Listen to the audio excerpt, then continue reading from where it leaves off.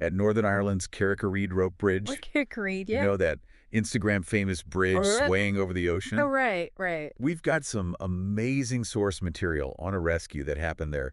And let me tell you, this was not your average day at the office for the emergency responders. Not at all. Absolutely. What's so fascinating about this deep dive is that it shows the unique challenges rescue teams face in places where normal, typical evacuation procedures just aren't possible. Right. You're dealing with rough terrain, unpredictable weather conditions. It takes a different kind of skill set for sure, and a lot of quick thinking, I would imagine. Resourcefulness. Resourcefulness, yeah. Yeah.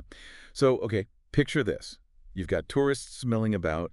You've got that incredible coastal wind whipping around. Yeah. Seems like a pretty normal day at Carrick-a-Rede. Great. Except someone has had an accident on the trail on the far side of the bridge, Oh. beyond that rocky outcropping. Okay, so they're really out there. They're really out there. Yeah. Now, your first thought might be, okay, well, they'll just walk him back over the bridge. Yeah. Seems straightforward enough. But as it turns out, not so easy. Oh. That rope bridge, as iconic and as cool as it is not exactly designed to be like a stretcher transport. All that movement, the potential for panic in the patient, Hmm. getting them back on foot just wasn't going to be possible. No. And this is where things get really fascinating because the solution they end up choosing was a helicopter rescue. Yeah. Which, again, you might think, at first glance, oh, airlift. Yeah. Simple. Yeah. But, and this is a big but, this is where the real expertise comes in. Oh, absolutely. The wind conditions at Carrick-a-Rede, they're kind of legendary. Yeah. They are notoriously fierce. Intense. And the initial plan was to try to pluck the injured person right off the rock face. Wow. Talk about a high-pressure situation, right? Absolutely. And, when you're dealing with a situation like that, it's not just about, knowing how to fly a helicopter. Yeah. It's about really understanding the aerodynamics. It's about the microclimates. Those pilots, they train extensively, specifically for these situations where you've got updrafts and you've got turbulence potentially from the cliffs themselves. Right. And all of that can make every single maneuver just absolutely critical. Oh, yeah. You've got to think about the safety of the person you're rescuing, obviously. You've got the crew on board, and you've got the integrity of the helicopter itself. It's really, truly precision flying when you get to that level. Yeah, it's amazing. Rope bridge, crazy high up. Oh, yeah, iconic bridge. Yeah. But there's way more to it than just that one photo op. Right. Okay, so imagine way back, like 1600s, you're a fisherman, you got to get to this island, obviously, to, fish. Makes sense. So what do? You build a bridge out of rope over this chasm, basically. 66 feet above the ocean. Can you imagine? And it's windy. We're talking the Atlantic here. Intent. What's wild is how something so purely practical becomes this, like, global symbol of, I don't know, bravery or something. It's crazy. Like, hey, honey, let's go risk our necks on that bridge for fun. But it speaks to something, right? How we interact with landscapes changes. Absolutely. What's functional one minute's a cultural icon the next. Yeah. And beyond the bridge itself, the setting, wow, those cliffs carved out by the ocean, they're practically a history book visually. Right. You get that sense of like raw power standing there. And I read that those cliffs, they're like evidence of volcanoes, millions of years old. Oh, yeah, that whole coastline is volcanic. Like, imagine lava flows hardening into these basalt layers, and over time, erosion carves them into the cliffs. Shows you how the Earth's always changing. That blows my mind. It's like a time capsule, but geological. But it's not just about the bridge or the cliffs, is it? Like, what about the island itself? Apparently, it's pretty isolated. Rocky, wildflowers. It's got this tranquility. You cross that bridge, and it's like entering a different world. Different ecosystem, too. You get seabirds nesting on those cliffs, guillemots, razorbills, kittiwakes. It's a haven for them. So it's like you've got the adrenaline rush of the bridge, but then this quiet beauty on the island. Exactly. Sometimes the best experiences are off the beaten track. Totally. Makes you think, right? Dunluce Castle and Glenera Forest Park. Mm. Each one kind of promises this journey through this captivating blend of nature and history that Northern Ireland's known for. Okay, so let's start with Dunluce Castle, perched right on the edge of a cliff, overlooking the Atlantic. I mean, honestly, just from the pictures, it looks like something straight out of a movie set. What's the story behind this dramatic ruin? Well, Dunluce, it's not just a pretty facade. Back in the 16th century, this was a stronghold. It was home to the MacDonnell clan. They were a powerful bunch, vying for control with English monarchs, among others. It's a fascinating period. Oh, I bet. Power struggles, ancient clans. I mean, it's all there. Oh, absolutely. And one detail that always gets me is how the castle's lower ward met its end. During a storm back in 1639, a huge chunk of it just collapsed. It just crumbled into the sea. Wait, seriously, a whole section of the castle just gone like that? Just gone. Swept away by the sea. Imagine the stories those walls could tell. Wow, that's incredible. It really makes you think, doesn't it? And speaking of stories, you can't talk about Dunluce without mentioning the Giant's Causeway. What gets me is that it's right nearby. It's like stepping straight from, well, history into legend. Precisely. We're talking about a UNESCO World Heritage Site. Thousands of these basalt columns formed by volcanic activity millions of years ago. It's incredible. But then you add in that legend of Finn MacCool, the Irish giant, who supposedly built the causeway to battle a Scottish rival. I mean, it just adds a whole other dimension to it. It really makes you wonder what our ancestors would have made of those formations, long before we had any kind of scientific explanation. I know, it really captures the imagination, doesn't it? Absolutely. Now, speaking of exploring, your sources suggest you're not one to just stick to the main attractions. What about those hidden gems along the Causeway coast? What else should our listener explore? Oh, the Causeway coastal route, it's an absolute must-do for anyone who really wants to experience the raw beauty of the region. Just imagine driving along these dramatic cliff edges, the wind in your hair, the vast Atlantic stretching out before you. Okay, stop, stop. You're painting such a vivid picture here. I can practically smell the salt air. Right. Now picture this. You round a bend in the road, and suddenly you stumble upon White Rocks Beach. These towering chalk cliffs that just plunge straight into this turquoise water. And there are hidden caves there, too, just Yeah. whispering tales of, smugglers and pirates from long ago. Okay, you had me at hidden caves. That's the kind of discovery I live for. Right. It's incredible. And, for those who prefer to have their adventures on foot, the Causeway Coast is also laced with these amazing hiking trails. They wind through rolling hills and offer the most breathtaking vistas you can imagine. Picture this. You're up high, binoculars in hand, spotting seabirds soaring above that rugged coastline. Okay, you've convinced me I need to book a trip, like, now. But all that exploring is bound to work up an appetite. Your sources mention you appreciate good food. Any local delicacies our listeners should seek out? Absolutely. You've got to check out the towns of Portrush and Port Ballantrae. They're nestled right along the Causeway coastal route, and they offer this perfect blend of, picturesque charm and just amazing culinary delights. I'm all ears. What kind of culinary adventures await in these towns? Oh, you're talking about fresh off the boat seafood? Maybe some traditional Irish stew. Yeah. Or, for a real hearty meal, you can't go wrong with a classic Ulster fry-up. Okay, now you're speaking my language. So we've got this castle, right, perched on the edge of a cliff. We've got this legendary causeway. We've got these hidden coastal gems just waiting to be discovered. But your sources, they also led us to something, well, completely different. Let's switch gears a bit and head inland to Glenarus Forest Park. It's often called the Queen of the Glens, and I'm curious to hear why. It really is a world away from that rugged drama of the coast. But equally captivating, I promise you. Imagine stepping into this world of, cascading waterfalls and lush, vibrant green foliage, ancient trees that just seem to hold like centuries of stories within them. Glenarith is all about, well, embracing tranquility. It's about connecting with nature on this whole other level. Your notes mention two waterfalls in particular, Esnacrub and Esnalarock. I mean, honestly, the names themselves sound almost mythical. What is it about these waterfalls that makes them so special? They're incredible. Esnacrub, it's like something straight out of a fairy tale.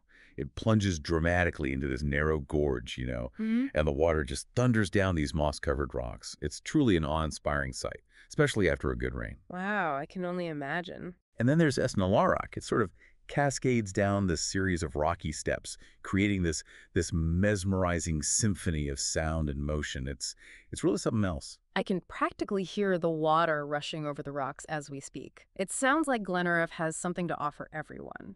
From like those adrenaline junkies looking for, a challenging hike, to those who prefer a more peaceful stroll through nature. Exactly. You're spot on. Whether you're looking for that challenging hike to take in those panoramic views, or you prefer a more leisurely stroll along those well-maintained paths, there's a trail in Glenarith to suit every pace.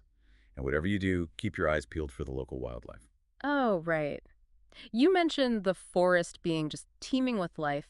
What kinds of creatures might our listener encounter on these woodland adventures? Well, if you're lucky, you might catch a glimpse of the elusive red squirrel. Their bushy tails just flash by, a touch of auburn against all that green. And you might even spot a deer, gracefully navigating the woodland paths. It's not uncommon. Wow, how magical. It really is. And the bird song, it's incredible. Keep an ear out for the melodic calls of robins and wrens and chaffinches. They're all over. So we've journeyed from the ruins of Dunluce Castle with those windswept cliffs to the tranquility of Glenariff Forest Park. It's amazing to me how these diverse landscapes, each with its own unique character, how they all come together to create this tapestry of what we call Northern Ireland. What connects these seemingly different experiences for you? What ties it all together? It really is like you've curated this incredible journey for the senses, from those rugged cliffs to the peacefulness of the forest. What do you think ties it all together? Well, for me, it's the storytelling. It's that invisible thread that seems to be woven through the landscape, connecting those ancient myths, like the giants at the Giant's Causeway, to, well, even whispers of, say, banshees haunting the ruins of Dunluce Castle. Oh, you've definitely piqued my curiosity about those ghostly tales. Right. What's the story behind this Dunluce banshee? Well, legend has it that there was this heartbroken woman. Her lover was lost at sea, and in her grief, she threw herself from the castle walls. And now it's said that her mournful cries echo through the ruins, a kind of harbinger of misfortune, they say. Oh, wow. A tragic love story and a haunting, it's like classic castle folklore. But it's not just the legends, is it? It's those layers of history that are just embedded in these places. Exactly. You think about the MacDonnell clan at Dunluce. They weren't just, sitting around telling ghost stories. They were embroiled in power struggles, navigating these complex alliances and betrayals. It was a turbulent time. I bet. And their story, it's like this microcosm of Northern Ireland's own complex history. It's a reminder that these landscapes, they've witnessed centuries of change, of resilience, of, well, the enduring spirit of the people. It's incredible to think about. It really is. Those castle walls, I mean, they could tell 1,000 stories if they could only speak. You've given our listeners so much to consider today. The history, the legends, the scenery, even some culinary tips. Any final thoughts for them as they plan their own Northern Ireland adventure? Don't just go to see these places. Go to feel them. Let yourself get delightfully lost. Whether you're standing on those windswept cliffs at Dunluce or you're wandering through the beauty of Glenariff, talk to the locals. Hear their stories. Savor the flavors of the land. Yeah. Because it's in those unscripted moments, that's where you truly connect with the place. That's how you discover those hidden gems that make it unforgettable. Off the beaten path, Merlot Bay. It truly is a hidden gem, Merlot Bay. And what's really remarkable is that its beauty, it all comes from millions of years of geological processes. I'm talking volcanic activity. Yeah. I'm talking glacial erosion. It's nature at its most powerful. Talk about feeling insignificant. And did I hear right? Even Hollywood couldn't resist Merlot Bay. You heard right. It's been in several movies and TV shows, most famously Game of Thrones. Those dramatic cliffs and, those sweeping vistas, they just look incredible on screen. So we've got these epic landscapes, right? But from there, we go to valleys, and these valleys were carved by, well, time. Our next stop is the Glens of Antrim. 9 unique glens, each with its own character. What's waiting for us there? Well, okay, if you want breathtaking scenery, you have to see Glenariff. It's called the Queen of the Glens, and it does not disappoint. But if you want to see history, you have to go to Glenarm. This glen has Glenarm Castle. It's like this symbol of the landed gentry in Ireland. It's a place where history really comes alive. Castles and history. Sign me up.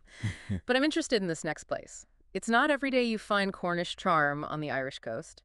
Tell me more about Cushenden. Oh, yeah, Cushenden. It's a great example of how personal stories can, change a place forever. So in the early 1900s, Baron Cushenden, he wanted to rebuild the village. But he wanted to rebuild it in the Cornish style. Why? As a tribute to his wife, who's from Cornwall. So when you walk through the village, you see this unique blend of architectural styles. Wow, what a story. That's love and architecture. Yeah. And as if that wasn't enough, Cushenden also has those amazing sea caves. Yeah, the caves of Cushenden. They were carved out by waves over thousands of years. And they've even got a little bit of that Hollywood magic, too, because they were in Game of Thrones. Okay, so we've got rugged cliffs, a little bit of Hollywood, even a love story, all wrapped up in architecture. What else does the Northern Ireland coast have for us? How about a nice scenic drive along the Antrim Coast Road? We can stop at this tranquil little place called Red Bay. Lead the way. Let's do it. Right. Red Bay. Okay, yeah, that sounds like the perfect place to just like catch your breath, after all that exploring. But I have a feeling that you've got something else up your sleeve, something a little more, You adventurous. know me way too well. Okay, so get ready, because we're about to tackle the Gobbins Cliff Path. Imagine this. Suspension bridges, stairways built right into the cliff, tunnels and waves crashing below you. Okay, now that's what I'm talking about. That sounds amazing. But seriously, it's hard to believe that they built this like over 100 years ago. It really shows you the vision and the engineering of the time. It opened in 1902, but, storms and erosion caused a lot of damage over the years. They actually had to close it for a while. Yeah. But thankfully, they were able to restore it. And they used modern techniques, but they kept that historical feel. It's really incredible to think that they were building stuff like that back then. Yeah, it makes you think, right? Sometimes the best experiences come from working with nature, not trying to control it. But okay, let's leave the cliffs behind for a minute. Our sources are telling us about the Copeland Islands and the Ards Peninsula. What are we going to find there? Okay, picture this. Beaches, rolling hills, charming little towns. It's a big change from the dramatic coast we've been seeing. The Ards Peninsula is all about slowing down. It's peaceful there. And on the peninsula, we find Donaghadee, home to a very iconic lighthouse. Lighthouses have always kind of fascinated me. They're like these solitary figures, standing watch, guiding sailors through the dark and the storms. They're pretty remarkable, that's for sure. And Doneghade's lighthouse has quite a history. I mean, for centuries, its beam has been cutting through the fog, guiding ships past the, honestly, kind of treacherous waters of the North Channel. It's a symbol of hope, for mariners, a beacon. Doneghadee's lighthouse. It reminds us that even when you feel isolated, there's always someone looking out for you. But Donaghadee wasn't the only guardian of these waters. Groomsport. It's a quick trip across the water, and it really shows you the human cost of those sea journeys. Yeah, Groomsport has this lifeboat station museum. It's a reminder of the lifeboat crews. The ones who risk their lives to save others from shipwrecks. It's really humbling when you think about the courage it takes to face those storms. But from tales of bravery to tranquil gardens, our sources tell us about this estate. It's on the Ards Peninsula, they call it.